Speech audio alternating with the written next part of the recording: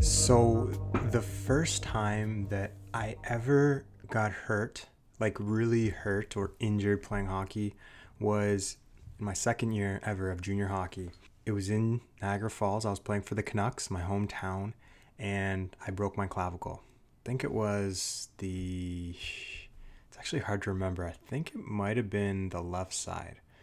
But the following year, my first year in the OHL, I had my first of many concussions, but this one was probably the most serious one. They're all serious, but this one was like, whoa. I got hit from behind, my head went against the glass, completely like bell rung, just like a movie. You guys seen the boxing movies where the main character gets hit in the face and it's just like ding.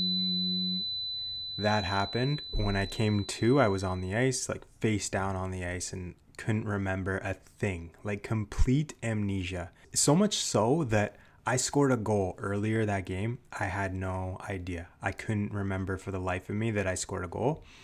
That's not something that you forget as a hockey player. Trust when I say that. Scoring a goal it's euphoric. It's the best feeling in the entire world.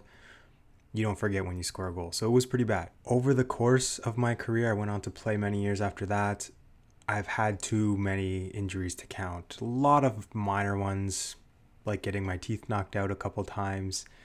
Too many stitches to count, too many strains, pulled groins, hip flexors. I had a slight tweak of my MCL one year. More concussions, more bruises, bumps. Pulled my oblique twice, actually.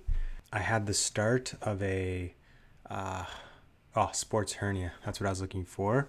Wasn't too serious, just needed some rest and rehab. The most serious injury, aside from the concussions, of course, was my right humerus, broken completely in two pieces. That happened midway through my career when I was still playing in North America. Contract season, end of the year, worst possible time to have a career-threatening injury.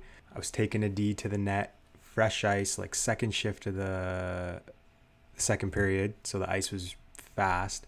I was taking a D to the net on a one-on-one. Of course, one of our ushers down there, just making sure everybody's all right. Looks like everybody is. Oh! Nolan's taken down. He went crashing hard up against the end boards and is not getting up. Oh, boy.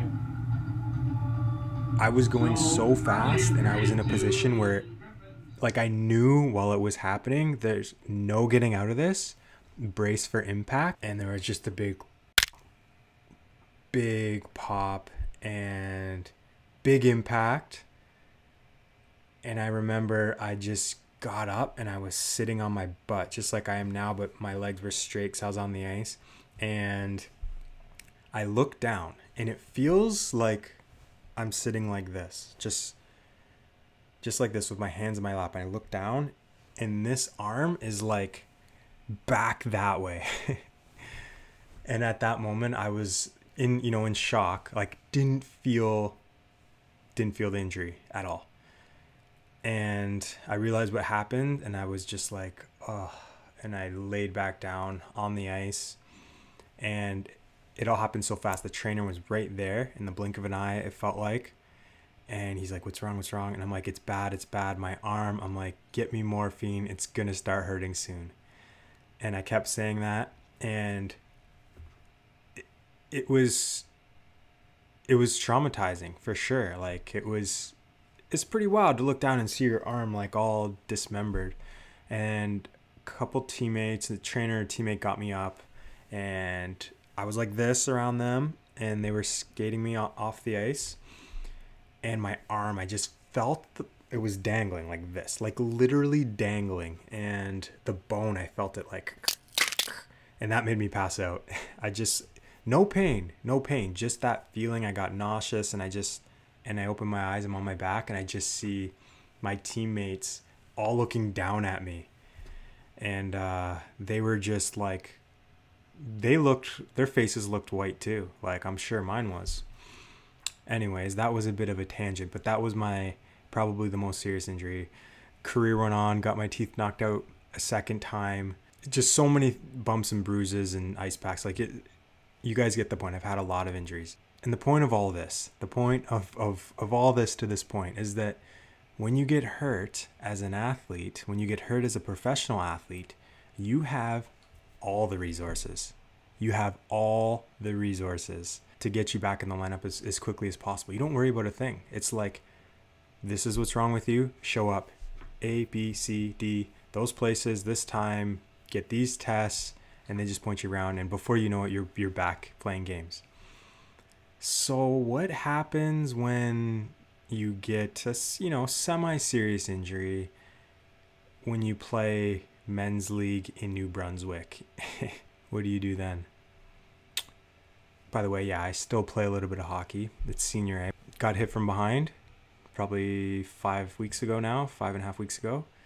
Hit from behind, pretty bad. Actually very, very thankful that I only escaped with a separated shoulder. Separated shoulder wasn't that bad, AC joint. But when you get hurt in a province where you hear nothing but complaints about the healthcare system, what do you do? What do you think? I know what I thought. Quite frankly, it was, oh shit. Like literally as soon as it happened and I knew it was serious on the ice, when it's a serious injury, I was like, oh, New Brunswick. But to my surprise, everything is okay. And I got cared for, and the care was good. It's what I expected. Okay, so here I am at the St. John Regional Hospital. I actually drove, I just put in hospital in the GPS. I used Waze, and it took me to, I think it's St. Joseph's, uptown, which was the closest location to where we are in St. John on east side. You don't really pay attention to these things until they happen. Going to the hospital, I never paid attention to the hospital, where it was, the hours. A little bit foolish, but yeah, I definitely learned my lesson. But St. Joe's, long story short, is closed. So I did reroute myself. I find myself now at the regional hospital. I just parked. I ended up driving around the hospital, and I ended up finding the public parking, but it wasn't easy to find. Like, it's dark, it's night now. But when you want to get in there, like my shoulder right now is separated, it's just like, where's the signs? Where's the signs? This should be very easy. Where are the signs? But I ended up finding it. So I'm going to go in now. I have no idea what time it is. I'm prepared. I ended up leaving the rink and going home first to get some snacks, get my phone charger, like a portable one, got my book, got some water. I'm prepared. I'm prepared to be here all night. They warn you about the healthcare system in New Brunswick, so this is going to be my first taste of it. It is midweek, Wednesday. It's probably like 9 o'clock if I had to guess. Okay, so it's actually 9:37. I'm going in. You guys can see the emerge right behind me. Gonna go get some x-rays done, and hopefully I'm not here all night.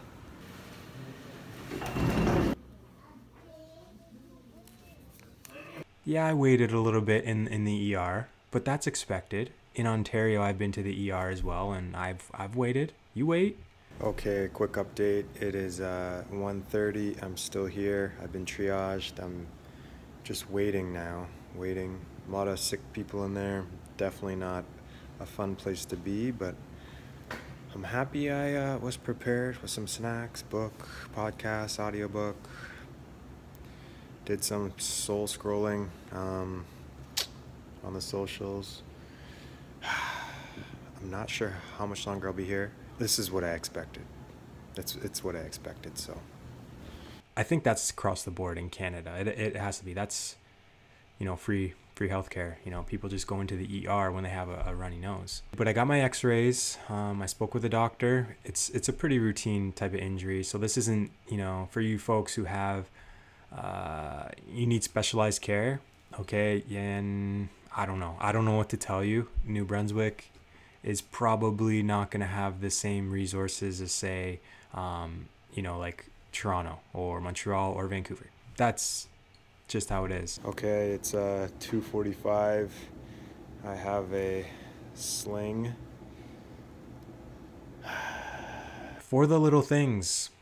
For the semi-serious stuff, separated shoulder, broken bone, sprained ankle, that kind of thing, you're going to be fine in New Brunswick. You're going to be completely fine. You're not going to die on the side of the road. We have walk-in clinics here, which are good. You know what? I should mention, we don't have a doctor. I know a lot of you guys have asked us about that. We don't have a doctor. We haven't tried to get a doctor. Is that irresponsible? Maybe. Maybe not. Jess and I maybe approach it in an unconventional way. We know for anything serious, we get shot, heaven forbid, you know, something like that, something ridiculous. Like, we're not going to bleed out in the street. We're going to get cared for. All the other stuff, I guess this is kind of private stuff. We don't have any medications. We don't have to go see the doctor on a routine basis. That's just not, it's not part of our lives right now. Yes, we're aging, we're going to get old. Maybe we need to see the doctor. At the same time, there's a lot of preventative things you can do to increase your chances of not seeing a doctor. I'm not a healthcare professional, guys, okay? I make YouTube videos. I'm just telling you, there's maybe a different approach to the whole healthcare in New Brunswick topic. But this video was inspired by Les and Wendy. Les and Wendy, if you guys are watching, I loved your video. Les, guys, if you haven't seen the video, I'm going to link it below. Go check out the video because Les was ranting about this. Everyone complaining about the healthcare system in New Brunswick and the flaws. And guys, there's no place is perfect. There's literally no place that's perfect. But Les made a good point, and he brought up some statistics from Stats Canada that showed, and this is province to province, it showed the percentage of Canadians that don't have a family doctor. And the lowest percentage of people was Ontario, and the second was New Brunswick, believe it or not. I was shocked. I had to go check myself. I went on, and sure enough, and I do want to be clear here, stats. There's a quote by Mark Twain on Stats. This is the quote from Mark Twain. There are 3 kinds of lies: lies, damned lies, and statistics. I fell in love with this quote, I guess you could say, over the past 2 years. But I digress. So don't rely so heavily on those stats. They give you a little bit of context, but I did find it interesting. Okay, that's all. You guys can go check it out for yourself. I'll leave the link in the description below. I don't know what else to say about healthcare in New Brunswick aside from serious things. You're gonna get care. The not so serious things, flus, colds, cuts, stitches, you're gonna get care.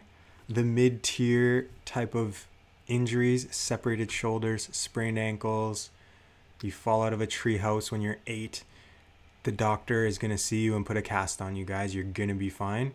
Specialized care. You're one of those people who is in, you know, there's less than 1%. There's less than 0.5% of you with this type of chronic illness. Yeah. See, that's where New Brunswick's healthcare system maybe you're better off in a bigger city. Maybe you are. That's a decision that you will have to make for yourself. You guys have been asking us about the healthcare system in New Brunswick since we started making videos over a 1.5 years ago, and here it is. Anyways, guys, I think that's it. That's all I really want to say. It's been a while, I know. We're gonna get back to making videos real soon. This is the start. So if you made it to this point in the video, I love you guys. I love you so much. And yeah, we'll see you in the next video. Like the video, subscribe if you haven't.